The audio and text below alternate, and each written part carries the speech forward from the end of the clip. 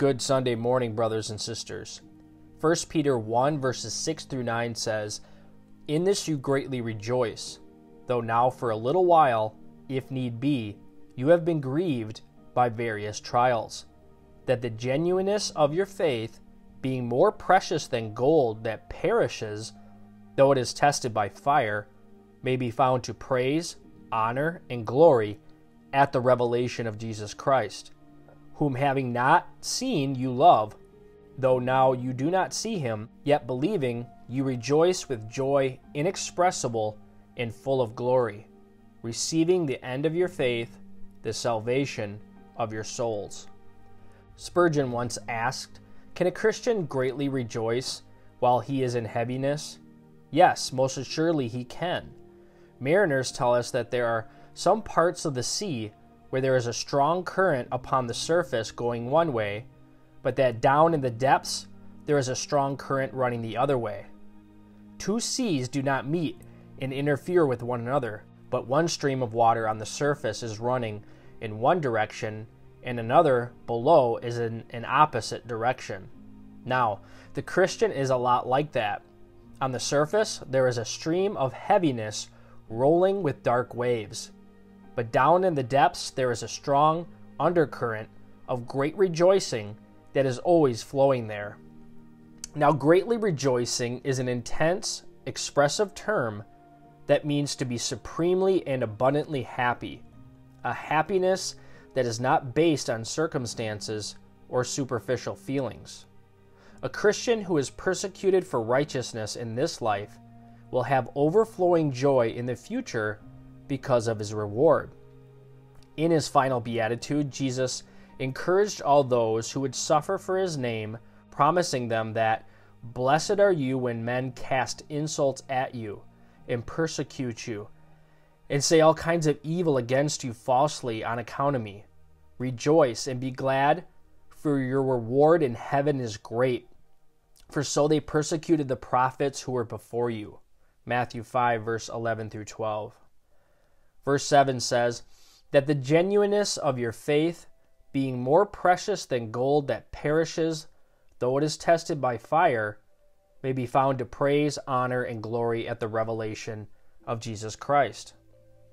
Dr. Martin Lloyd-Jones says, "Christian people are generally at their best when they are in the furnace of affliction and being persecuted and tried.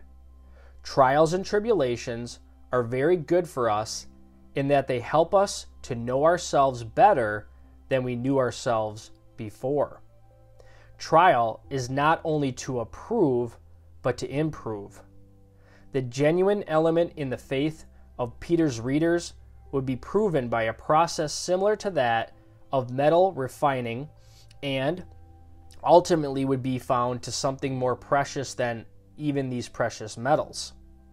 We must expect trial because trial is the element of faith. Faith without trial is like a diamond uncut, the brilliance of which has never been seen. A fish without water or a bird without air is faith without trial. We may surely expect that our faith will be tested. A weak faith may appear to be strong when friends are true, the body is healthy, and the business is profitable. But a truly strong faith clings to the Lord's promises and relies on His faithfulness when loved ones leave, health departs, and dark clouds obscure the future. Evangelist D.L. Moody once said, quote, "Trust in yourself and you are doomed to disappointment. Trust in your friends and they will die and leave you. But trust in God and you will never be confounded in time or eternity." Trials are the soil in which faith can flourish. Warren Wiersbe aptly describes the process of divine testing, writing, "When God puts His own people into the furnace, He keeps His eye on the clock and His hand on the thermostat. He knows how long and how much. If we rebel, He may have to reset the clock. But if we submit, He will not permit us to suffer 1 minute too long. The important thing is that we learn the lesson He wants to teach us and that we bring glory to Him alone. We may question why he does it to begin with, or why he doesn't turn down the heat or even turn it off. But our questions are only evidences of unbelief. Job 23 verse 10 is the answer, but he knows the way that I take. When he has tested me, I shall come forth as gold. Gold does not fear the fire. The furnace can only make the gold purer and brighter. Verse 8 of 1 Peter chapter 1 says, "Whom, having not seen, you love, though now you do not see him, yet believing, you rejoice with joy inexpressible and full of glory." Christians rejoice despite trials and suffering, have faith in someone they have never seen, and stake their lives on promises. Why? Because they know the Lord. 2 Corinthians 5, 6 through 10 says, "So we are always confident, knowing that while we are at home in the body, we are absent from the Lord. For we walk by faith, not by sight. We are confident, yes, well pleased, rather, to be absent from the body and to be present with the Lord. Therefore we make it our aim, whether present or absent, to be well-pleasing to him. For we must all appear before the judgment seat of Christ, that each one may receive the things done in the body according to what he has done, whether good or bad."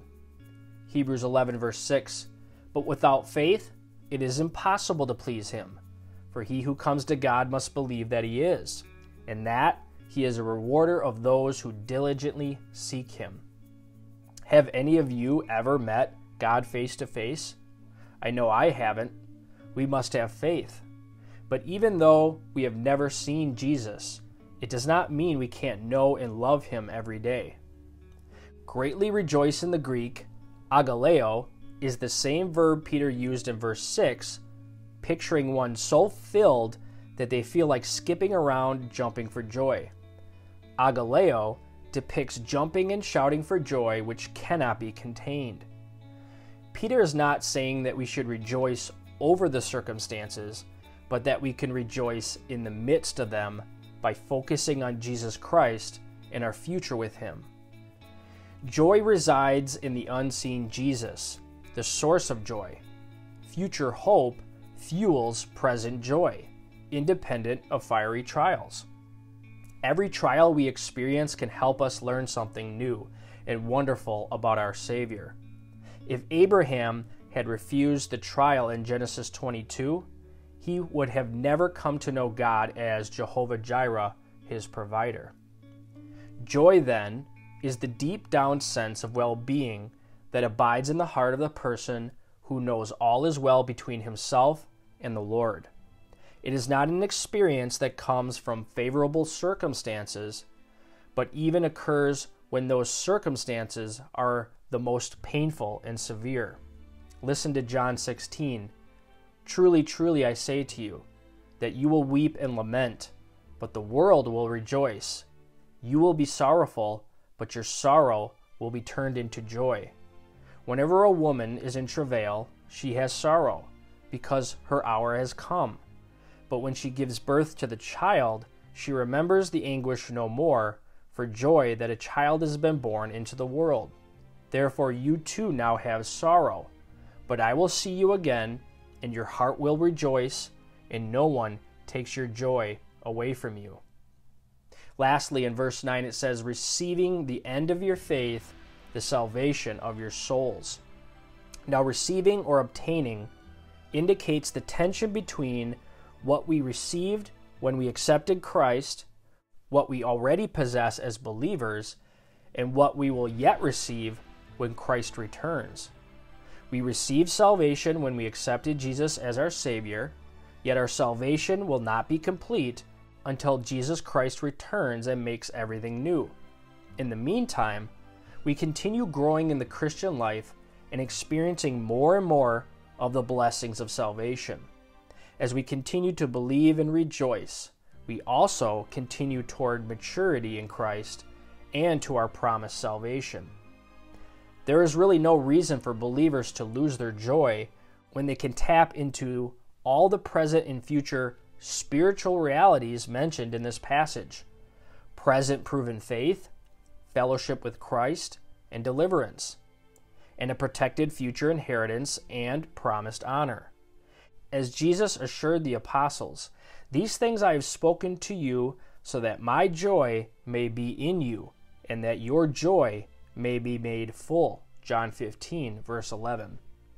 In conclusion, it is not enough that we long for heaven during times of suffering, for anybody can do that. What Peter urged his readers to do was exercise love, faith, and rejoicing so that they might experience some of the glory of heaven in the midst of their suffering now. God bless.